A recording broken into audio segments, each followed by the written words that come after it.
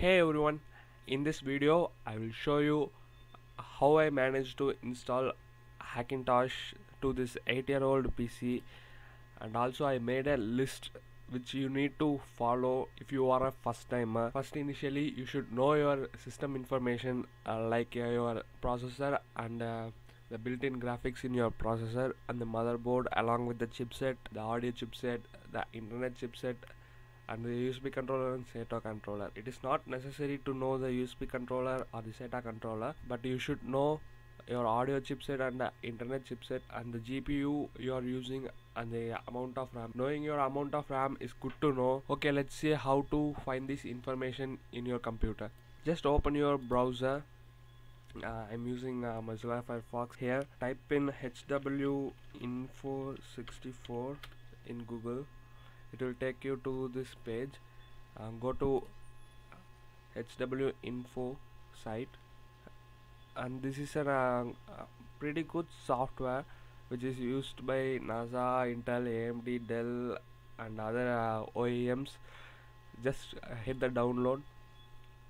I'm going with the portable version here.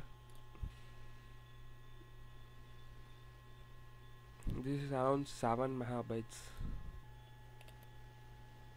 and let's unzip it to its own folder. Open this hardware info hwinfo64exe. I'm going to run this. It will take a minute. If you are used to CPU-Z or GPU-Z, the information provided by that is given here. I'm using an Intel CPU Core i3 3220. You know, if you watched my Hackintosh video before this, and I am using an NVIDIA GeForce GT710. See here, I am using a GK208 chipset which is natively supported in macOS. Okay, apart from this, let's look at our motherboard chipset information. Click on motherboard. Here it will show you the motherboard name, the motherboard chipset and other information. I have USB 10 port, which is all USB 2.0. Let's quickly go to the audio section.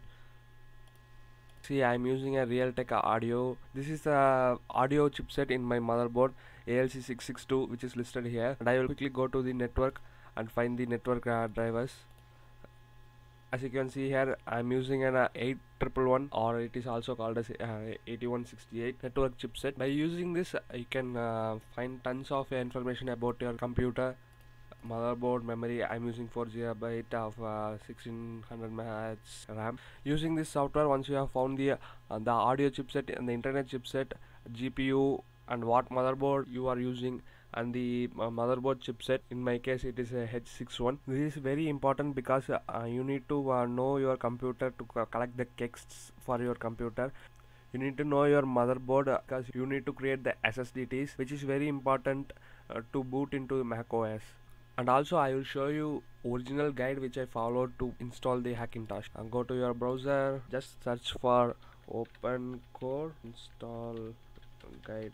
Here you can see this is the Dortena github.io repository where the original OpenCore installation guide is located, and this is the initial page of the OpenCore guide. You can visit them by going to the Hackintosh subreddit and Hackintosh Discord channel. Once you click on get started, it will show you all the information where you need to convert from Clover to OpenCore, and also everything you need to know about OpenCore.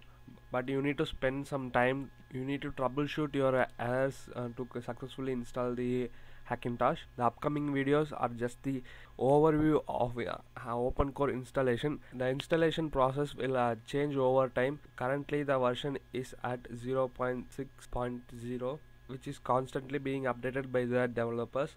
If you are watching this video in the future, it may be changed drastically.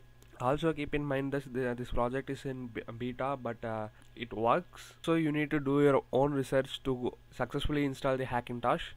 And also they have a troubleshooting section